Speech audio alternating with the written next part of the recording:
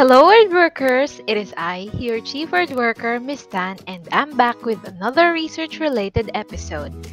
You must have clicked this video because you are now in the process of your data gathering. Of course, no data gathering could happen without an instrument. So today, let me discuss some of the principles that may help you construct one of the most common instruments in research, the questionnaire. Today, our aim is to define what a questionnaire is and to discuss the 15 principles of questionnaire construction as discussed by Johnson and Christensen in 2014. So the questionnaire is a self-report data collection instrument that each research participant fills out as part of a research study.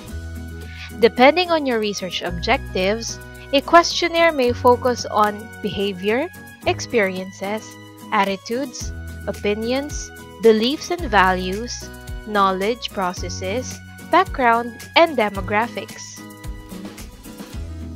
So here are the basic principles that you need to know and to follow. Principle 1. Make sure that your questionnaire items match your research objectives. Well, this is the cardinal or the fundamental principle in questionnaire construction. It is obvious that your research objectives or questions should be the one dictating what questions must appear on your instrument. So, in order to construct your questionnaire, begin with your research questions or objectives. The second principle is understand your research participants. Since your questionnaire involves the participation and responses of your participants, it is important to think like them. Read and review your questions and ask yourself, if I were to answer or fill this instrument out, will I be able to comprehend the instructions and questions easily? Always put yourself in the shoes of your respondents and remember, what may be easy for you to understand may be difficult for them. Principle 3 is connected to this. Use natural and familiar language. Use simple and direct language that fits their level of understanding. Consider their age, educational attainment, and any cultural or social barrier that may affect their comprehension. Do not put too much jargons or technical words. However, if it cannot be avoided, then you have the responsibility to explain the meanings and the contexts to them. Principle 4 still builds on the same context. Write items that are clear, precise, and relatively short. As the researcher, you want the responses to be as authentic and as honest as possible. So if the wording of your questionnaire is problematic, then the responses will also be the same. Principle 5. Do not use leading or loaded questions.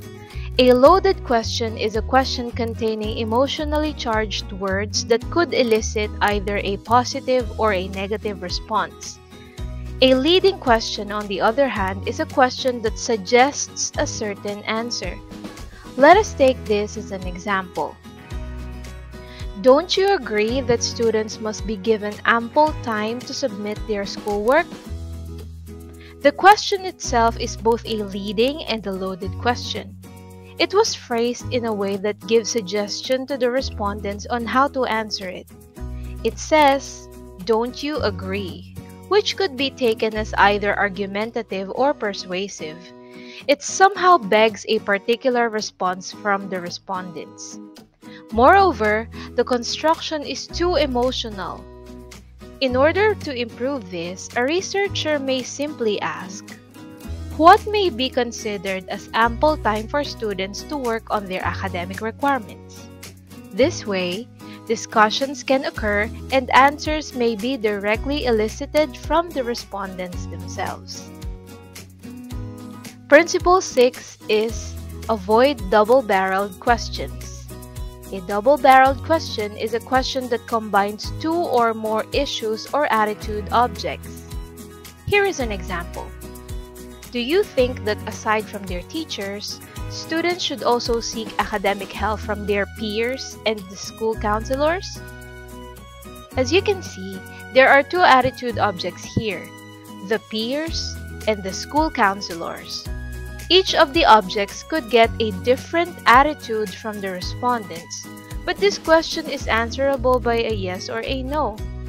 Hence, it is quite difficult to know to which of the attitude objects a yes or a no may be attributed to. To improve this, the researcher may simply separate the two objects into two different questions. So number 1, do you think that aside from their teachers, students should also seek academic help from their peers?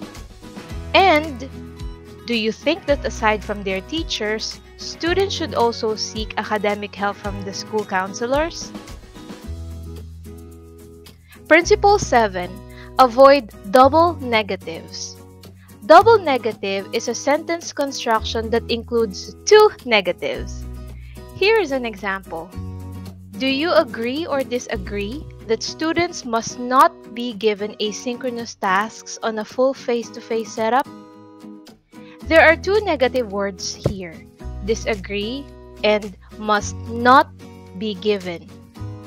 This is already very confusing, and respondents are compelled to qualify their response because of the two negatives. In order to improve this, you may just stay on the affirmative construction. Should students be given asynchronous tasks on a full face-to-face setup?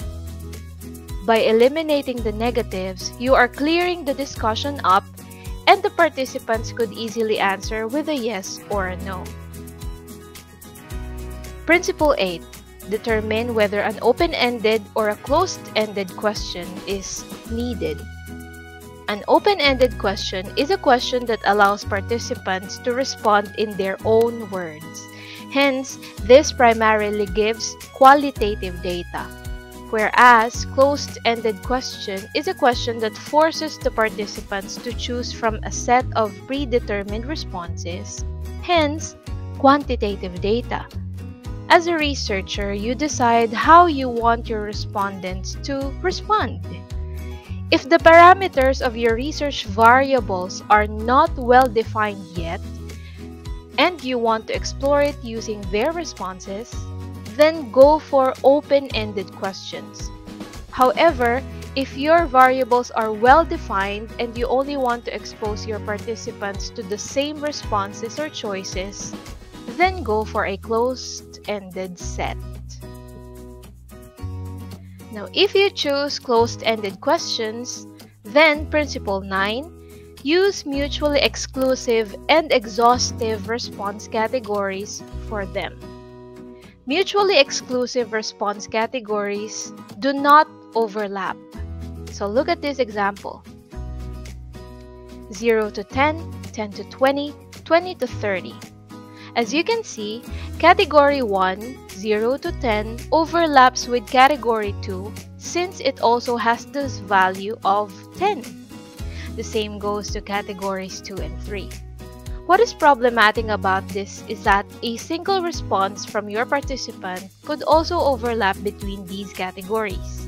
Hence, profiling may be difficult. To solve this, go for exhaustive response categories.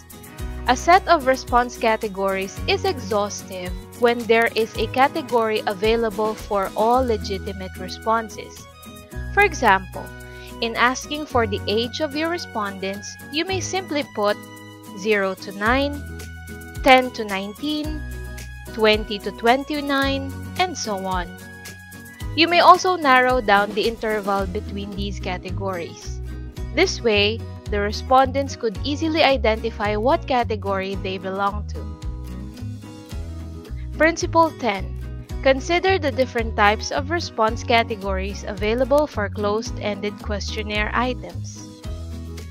The response categories for closed-ended questions may vary from rating scales, ranking, semantic differentials, and checklists. Using different types of responses in your questionnaire may help your respondents to stay engaged. Principle 11. Use multiple items to measure abstract constructs. Examples of abstract constructs include knowledge, awareness, and psychological stability. As the name suggests, these concepts may be difficult to measure as they are not tangible nor concrete. Hence, researchers should use more than one item to measure these constructs. A good example of this is the popular instrument called the Rosenberg Self-Esteem Scale. This 10-item questionnaire measures only one abstract construct, that is, the self-esteem. This way, the result is way more valid and reliable.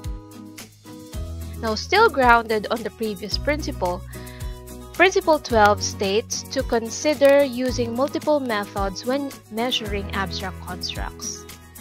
Taking self-esteem as an example once more, a researcher could make the participants answer the Rosenberg scale and then use another method or instrument to measure self-esteem once more. Technically, this principle speaks about the concept of triangulation. Principle 13. Use caution if you reverse the wording in some of the items to prevent response sets in multi-item scales. Reverse-worded item is an item on which a lower score indicates a higher level on a construct of interest and is also called reverse-scored item.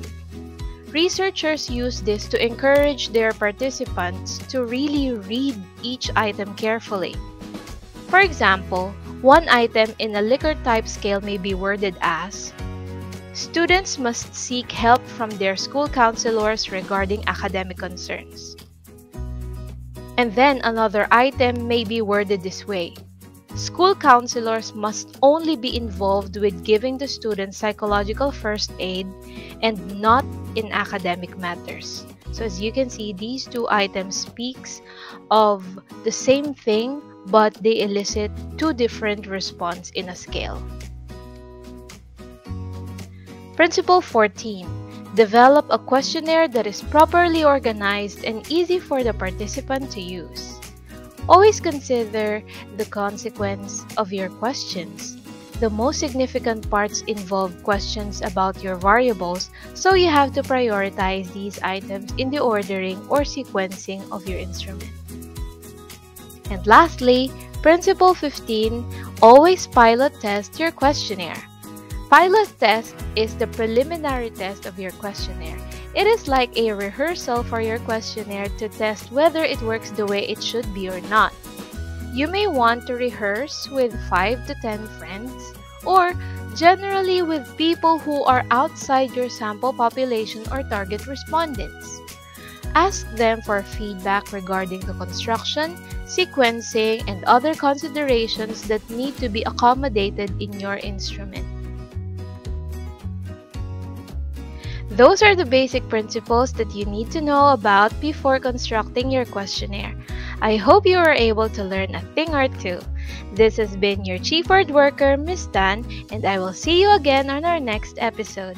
Enjoy your data gathering, and as always, stay in school!